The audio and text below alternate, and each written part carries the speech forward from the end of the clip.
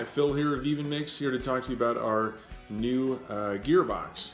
So we designed a new gearbox. It is similar to the other one in that it has 3 planetary gear sets. In this case, a total of 125 to 1 gear reduction. So it's going in at 22,500 RPMs, coming out at 180. If you ever want to turn this backwards, you can see that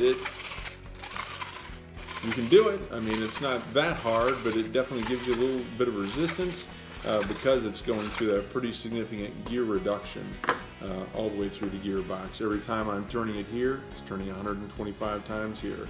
What's different about the new gearbox this time? Well, we've got these 2 big beefy bearings for one that are here in the nose piece, which allows this to take a lot more side load. So we really beefed up this gearbox. It was very beefy before.